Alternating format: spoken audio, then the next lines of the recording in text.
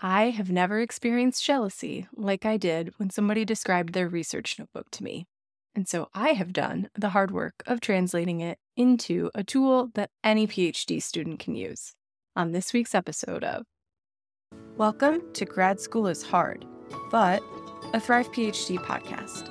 I'm Dr. Katie Peplin, and this is a show for everyone who's doing the hard work of being a human and a scholar. And in Season 2, I'll introduce you to various tools that might make the hard stuff, from writing to managing your time to taking care of your brain, just a little bit easier. And make sure you check out the link in the show notes for a brand new summer planning template, all available for you for free. Now, let's get into it. The first time I heard of a research journal, I was talking to a client who worked in a wet lab and was required to keep a research journal that stayed in the lab at all times. They kept track of the experiments that they ran, the reagents that they used, all kinds of good stuff. They kept notes about preliminary findings. It seemed like a dream to me, especially as a humanities PhD.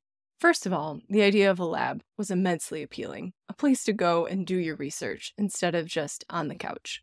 But mostly, I really loved this idea of being required to keep track of what I did during the day. The steps I took, the literature I reviewed, the sources I consulted, how helpful would that be? And as someone who can regularly lose whole days or weeks to research tangents, a record of what I did sounded so good and so useful. Now, several years later, as a coach, I recommend research journals to a lot of my clients. And now, by extension, to you, dear listeners on this podcast. There are as many ways to keep a research notebook as there are research projects. So, infinity number of ways. But most methods boil down to two key functions. One, that it's in a singular location, digital or analog, where you get in the habit of checking in and checking out at the start and end of each work session. And feature number two, it's a way to capture the day-to-day of your research process. Experiments run, materials used, boxes processed, literature read, etc., so that you can go back and refer to it when and if you need it. And that's it. A notebook where you keep everything all in one place, and that everything are the steps of your research. Perhaps the most famous of these research notebooks methodologies is Dr. Raul Pechega-Vega's Everything Notebook. I'm going to include a bunch of links in the show notes where you can learn more about his method. But basically, he buys a specific notebook, he color codes everything, there are pens, there's a system, and it's a notebook that holds everything. It doesn't matter what research project he's working on, what stage of the project he's in, everything goes into this notebook, and when he fills it up, he archives it, and so he knows that everything, literally, that has influenced or touched his research process is in one of those notebooks somewhere. How helpful. I will say that you should explore his method for yourself. He does a much better job of explaining it than I do. But for me, the idea of the Everything Notebook became a little bit overwhelming. I often had multiple projects on the go, and I just can't be trusted to keep the same notebook and the same pens and remember from day to day the specific, detailed color coding system that he uses. But if you're looking for something a little bit more flexible, I've got ideas and tips for you. First of all, in the digital realm, there are also lots of helpful examples of how and why you might keep a research notebook or a research journal. Some are run in LaTeX, some are based in Notion, and I'll include those links in the show notes. As usual, I think that the specific tool that you use is so much less important than the intent or the function that you're using that tool for. Lots of tools can store information in a way that's linked and searchable, so what's really important is getting clear on what you want to keep track of. So, to that end, in today's short and sweet research journal exploration, I have a few reflection questions that might help you guide the creation of what a research journal or notebook could look like for you. So, sit down, maybe pause this podcast, and sit with these questions. Question number 1. What are the types of information that you most wish that you could recall after a long day or week of work? What are the things that flip your mind. What are the things that would be most useful? What are the things that you most wish would be automatically, or at least had a system to be captured? Question number 2. What are the types of information that are hard for you to reconstruct?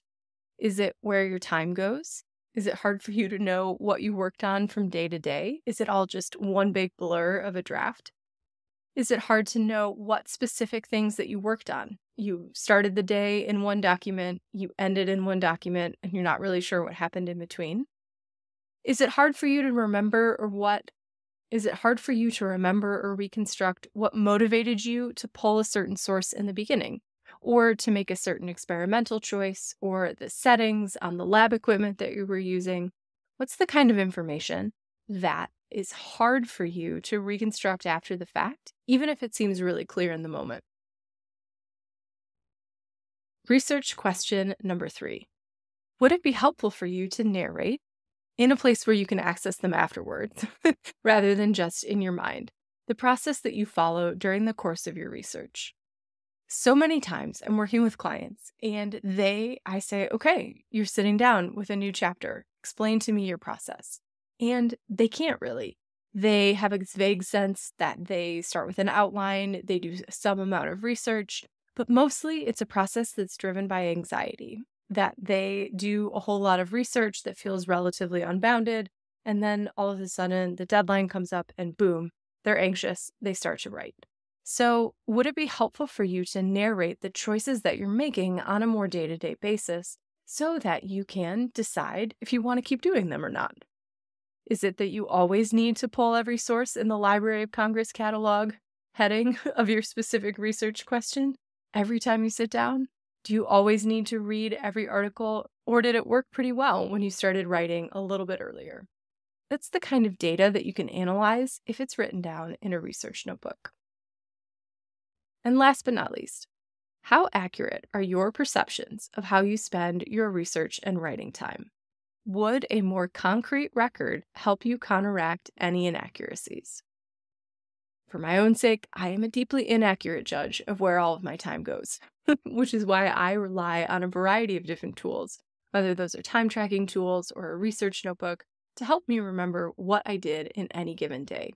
Because if you ask me, either I'm going to misremember the amount of time that I spent on each thing, or I'm going to forget things altogether.